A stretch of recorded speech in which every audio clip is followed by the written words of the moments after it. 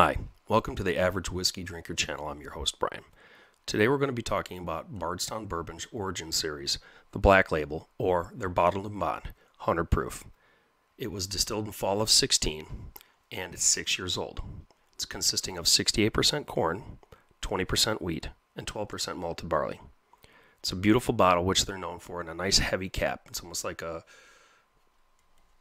nice gold heavy cap. But what I also like about Bardstown is this one here has really cool artwork on the back, something different, but is where they distill it from, which is now their own, how many years it is, what's the mash bill. A lot of companies I've noticed, which I'll review, don't really show you where it comes from, whether it's Indiana or Kentucky, Georgia, or even out of the tub in their backyard. But what I like about Bardstown is they've always been transparent, and including some of the Discovery series, they even have QR codes on the bottle that you can scan, and they'll even tell you what the staves are.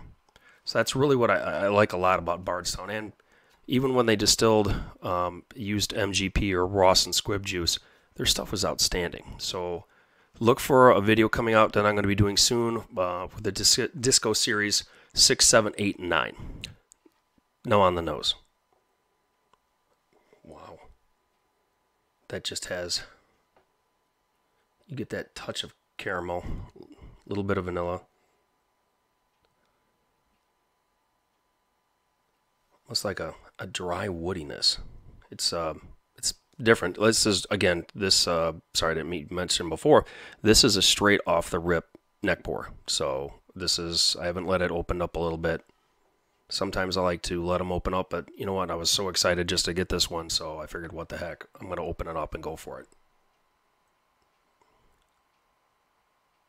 You definitely can tell the difference now between their distillate and like a Disco or a Fusion series. There is definitely a different note when you smell this as compared to another one of theirs before.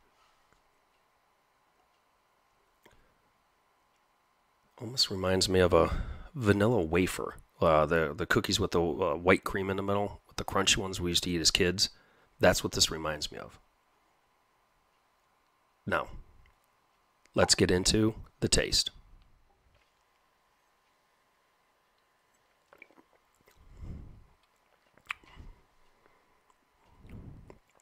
It's a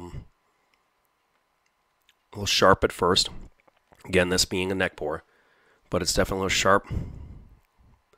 That vanilla wafer cream note really punches through on the mid palate and on the back. It's got a little bit of heat. It's got that little bit of that Kentucky hug. But for their own distillate, this is really good. I agree with the bourbon judge. This, if I had a gavel, I'd probably pound it 3 times too. It's creamy, smooth, but that finish, it's still lingering. It's still there. It just has that, and there's the warm, and it's a gentle warmth. For a bottled and bond, in our state, this is $47. This is really good. I mean, this is, honestly, this is outstandingly good. And again, for $47, this is definitely a buy. If you see this out there, pick it up. This is an outstanding bottled and bond. I would put this up, and I might do a blind, I think I will, on the other bottled and bonds that I have, and see where this comes in at. Let's go in for a second taste. The first taste, like I said, it was there. It had that little bit of sharpness, but I'm not gonna lie, the finish is still lingering after the first taste. It's again an outstanding bottled and bond.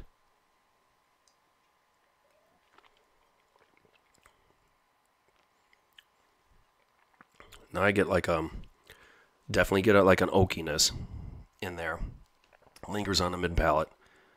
But again, that vanilla wafer note that I nosed on the nosing is still there, and the finish just keeps on going. It's like that slow run you're kind of doing by yourself, and it just keeps on going. It is, I'm shocked on how really good this is. So again, like I said before, if you see a bottle, grab it. It's a damn good buy. Again, this is Brian, your host for the Average Whiskey Drinker channel. Please like, subscribe, comment below. Talk to you next time. I forgot to add one more thing. Good whiskey, Irish, Scotch, bourbon, doesn't matter, is always meant to be shared. You see that bottle, pop that bottle, enjoy that bottle, hand that bottle out. If you like it, you might find somebody else who does. Now you two share love of bourbon. So again, find a whiskey, open it up, and enjoy it, and share it with those you love. Thanks again.